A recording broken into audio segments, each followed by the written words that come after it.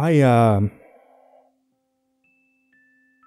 have no context for these recordings. I just listen to them and write down what I hear. The agency I work for, a very upscale, private, and off-the-books agency, provides transcription services for the government. We create a written record for things that have to be destroyed, so that the content can still be referenced if the need arises. Most of the time, we transcribe notes from meetings, clandestine recordings of conversations between parties that are less than reputable, or personal notes from the sciencey types who are working on very, very interesting things. And really anything you can imagine comes through here. Just name it.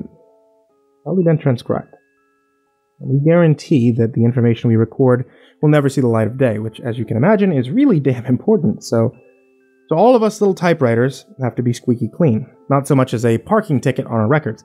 They want us to be the underachievers, people who slip through the cracks and neither fail or succeed. Just the average guy who could vanish tomorrow without a trace, without so much as a single question.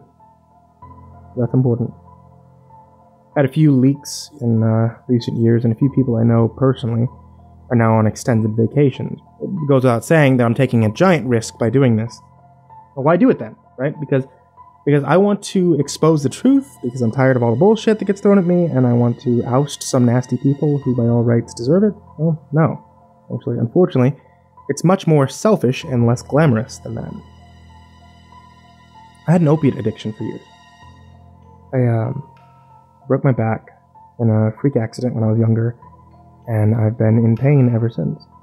Got addicted to the painkillers, Oxy specifically, and things have sort of spiraled down from there. So I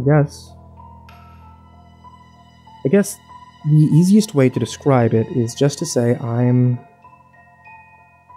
a suicidal coward.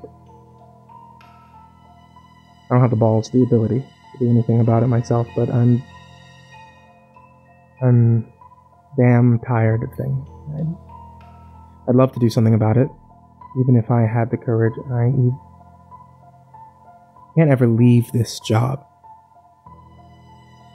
To sign what is quite literally a lifetime contract. If I were to try and buy a gun, I'd be thrown in jail. They take workplace safety almost too seriously, and I'm quite aware there are many more ways than shooting oneself to commit suicide, but like I said, I'm a coward, and frankly, if I screw up, consequences of trying to get out of this contract are far worse than what little I've got now. I'll have my public name destroyed, and any chance of a normal life would be gone, and there are much less pleasant places than jail they could send me to, believe me. So it's easier to just leak a little information here and there and wait for the hammer to fall. One night I'll go to sleep. And the next, I'll be another statistic. Another victim of the senseless gun violence here in America. How sad. And to address the obvious question I'm sure everyone will be asking, it was the money. I make an absolutely disgusting salary, which I'd enjoy if I were able to, but the addiction kind of ruins it. Contrary to what most people who are on the poor side think, financial stability doesn't equate to happiness, especially when you can't spend it on huge, loud luxuries that'll make you stick out. But like a lot of poor people who get high-paying jobs, when I joined, I figured the money would fix things. Like a lot of really shitty decisions, it seems like a good idea at the time. Yeah. One of my recent projects have been just transcribing some 911 calls that are best left out of public scrutiny. The agency that hired us to transcribe and then destroy the tapes, well, they don't want the public to panic. I figured you guys might be interested in a few of those tapes. Here's the first one. What's the nature of your emergency? Yeah, I've got someone out here who sounds like they're beating something to death. And this is on your property? Yeah, I've got about 10 acres back in the woods out here, and Jesus, can you hear that? Are you in any immediate danger, sir? No. I just wanted someone to come out here and check it out. What is your name, sir? David Shale. How do you spell that? S-H-A-L-E. Look, can you get someone out here quick?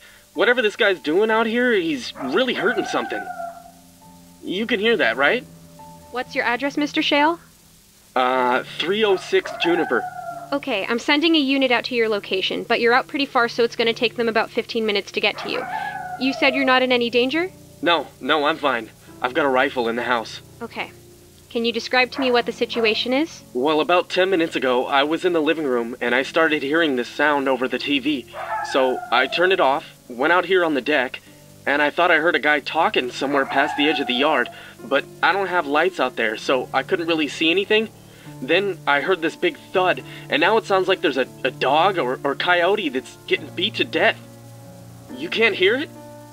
No, sir. So you say it's been going on about 10 minutes? Well, no. The howling's been going on about 5, but... Are you there, David? Sir, are you there? David? Yeah, Is everything all right? When did you say those guys are gonna be out here? The officer's on his way now. Is everything okay? Yeah, everything's... What the hell? Sir, what's going on? Well, nothing. It's just... Damn. Tell me what's going on. No, it's fine. It's just... Fuck! I can't see anything. The howling stopped, and I think there's a guy right on the edge of the yard. I can't tell. Sir, you need to stay on the line I'm gonna with me. turn on my phone's flashlight thing here. Don't approach them, okay? For a sec. Sir, are you there? Shit! What's going on? Jesus! What? There's a guy out here! You need to get someone out here quick, or I'm gonna get my rifle. Hey! This is private property! I've got the cops coming! You better leave! The police are on their way, but you need to go back inside, sir. Don't approach him. Damn! You may want to send an ambulance out here or something. This guy's really fucked up. What's going on with him? Well, he looks like he's been in an accident or something. Like, his skin looks all... Sir, are you okay? Yeah, I'm okay. Holy shit! Do you hear that? Holy shit! What is that? What's making that sound? He is! He's standing there with his mouth open and he's just screaming! Holy shit, I've never... What was that? Sir? I went back in, I'm inside. He's out there just howling and looking at me, and he's got no clothes, I don't think. I can't tell for sure. Is he bleeding? No, he's not bleeding, but there's something wrong with his skin. It's not right. I can't really tell. Is he armed? No, I don't think so. Holy shit, did you hear that? Yes. The police are about 10 minutes away, so just hang tight with me, okay? Stay on the line, they're almost there. Okay. Sir? I'm getting a flashlight so I can shine it out the door. I can't see him anymore. Motherfucker! Sir? What's going on? Son of a bitch! Unit 9, can I get an update on the location? Sir, the unit is only 3 minutes away from you. Is he trying to break in? No, he's still at the edge of the yard, but I shone my light on him and he's got... You need to send someone out here, because there's something wrong with him. There's something What do you mean? wrong with his skin. I need you to it's calm like down and talk not to me. even Tell me skin, what's it's... going on. Oh, fuck! Sir. He's at the door! He's at the door! Oh my god, what is this? His skin's made of fingernails or something. It's hard and it's like scales, but I swear to god they're fingernails. Like thousands of... Get out of here! The cops are coming! You gotta... Fuck! Oh, thank god! I can see the car! Oh, he's running back into the woods! Sir! Out back! Police are He's there. heading into the woods! Outside. Yeah, right there! Shit! Fuck!